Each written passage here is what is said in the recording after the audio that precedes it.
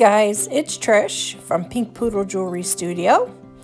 Today we're going to be making a really fun necklace with some items from Jesse James Beads and dress it up. As you can see there, we're using some of that gorgeous enamel chain from Jesse James Beads, this beautiful peaches and cream strand, heirloom buttons from Dress It Up, and also Nostalgic Treasure from Dress It Up as well. You're going to need some needle and thread.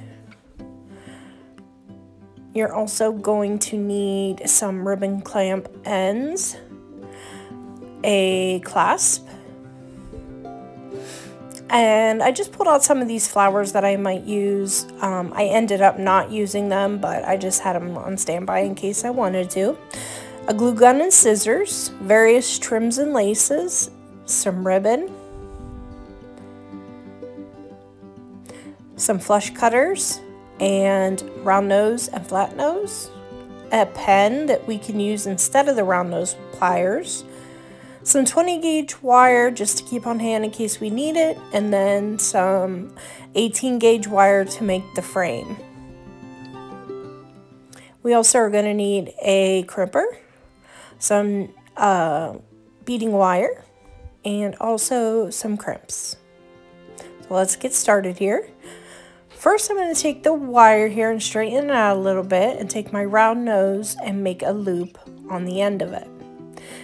And then what I'm going to do here is I'm going to just take the wire around and then rotate my pliers to make a loop on one side. Do the same thing and put it on the other side of the wire.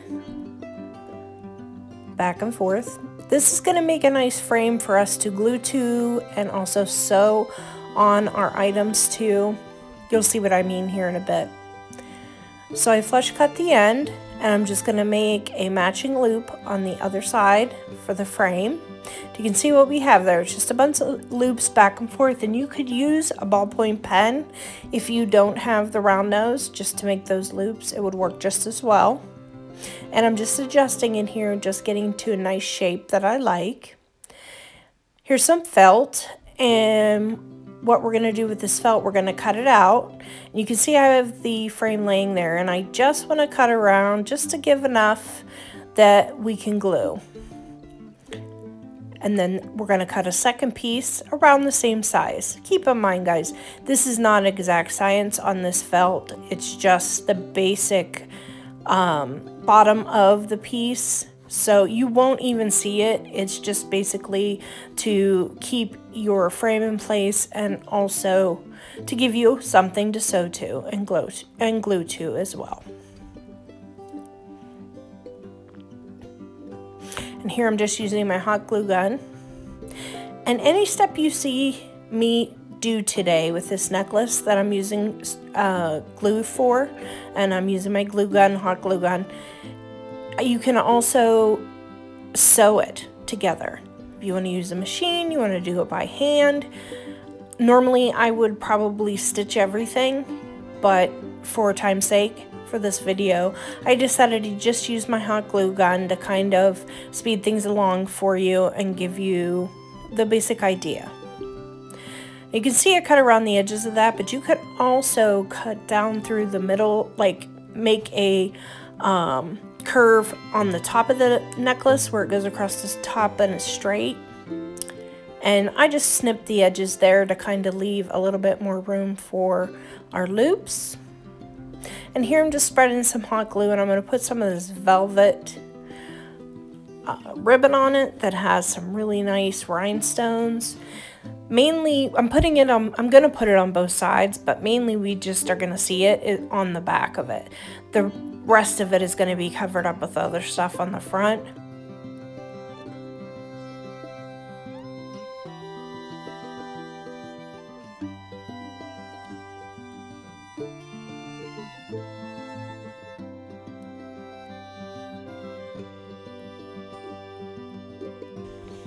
And you can see here I put my second piece down, and I'm just trimming it just like I did the first piece that I put on. And then I'm going to cover the back as well. And once I get that covered, I'm going to take a needle and thread, and I'm going to stitch around the edge. this is what I'm saying with any step you do. You can either sew it or glue it or both. It's your preference. So now I'm just looking, I have this beautiful rose type trim that I want to use. So I'm just trimming like the very edge of it off. There's like a little bit of a nylon edge to it, so I want it to be even with the top. So I trimmed that and I'm gluing that down.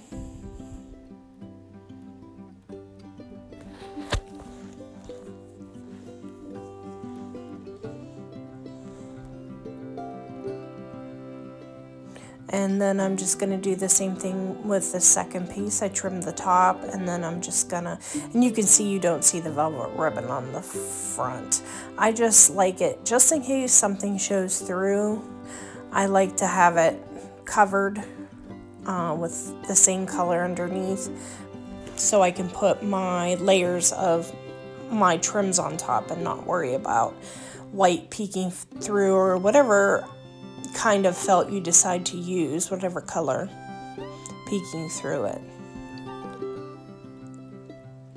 And you know, you can use any kinds of laces, trims, ribbons, whatever makes you happy. You can add flowers, you can add anything to it. You want to put some rhinestone trim on the piece, you can certainly do that. So you can see here now I've got some antique tea-dyed lace that I tea-dyed myself, and I'm going to start stitching that onto the piece. And this is where the frame comes in handy, because you can stitch through the frame and it gives it something to really hang on to, because you know, it's a necklace piece. We want them to be able to, you know, use it without worrying that things are going to fall off because they're just hot glued on there.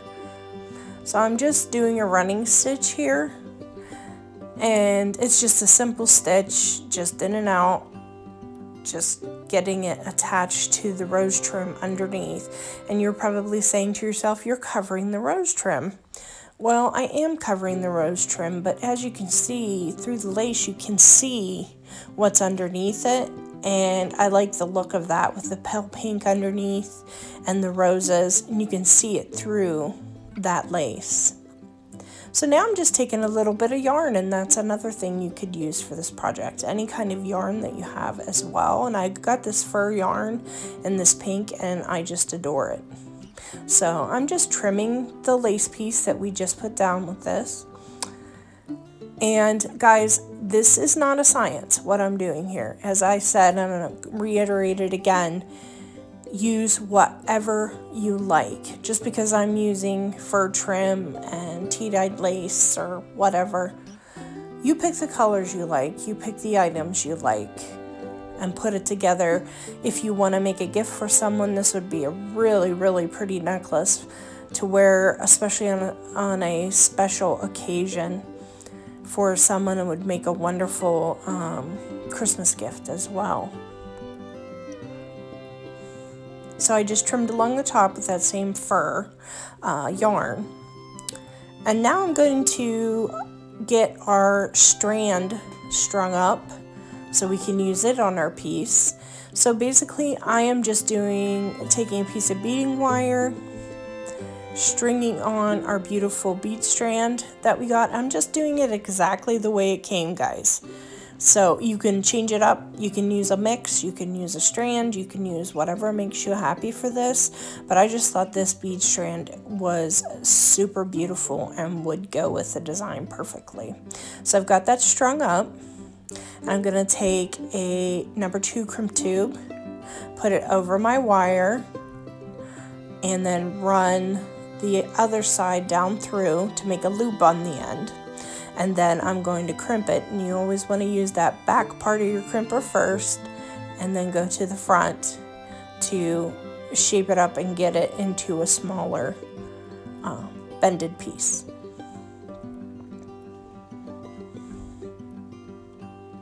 Okay, so I trimmed that excess wire off on that side. Now I'm trimming this off of the roll, because I like to work on the roll because it seems like I have less waste.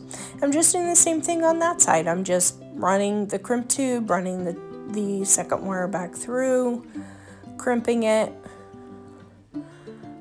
and then I'm going to trim off this extra piece, and now we're ready to use that.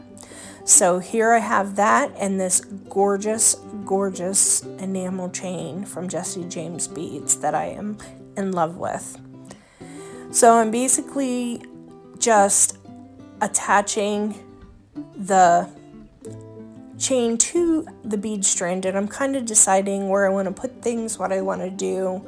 I did end up hanging it a little lower underneath that fur yarn, but I'm just kind of guesstimating there by seeing how far it would reach over to our loops. See the loops that we made on the end, that's where we're going to hook this to. So I cut my little piece of chain, and now I'm going to cut a piece the same size for the other side, because it doesn't quite reach without the chain, and you want something pretty. You could also use this chain and sew it onto the front of the piece as well to give it a really pretty look, or use it as the actual chain for the piece.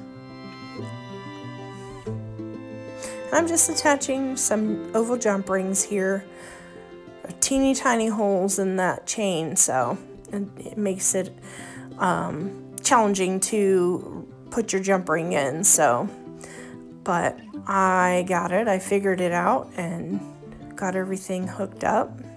And now I'm just hooking it, as you can see, to the loop there with the jump ring, okay?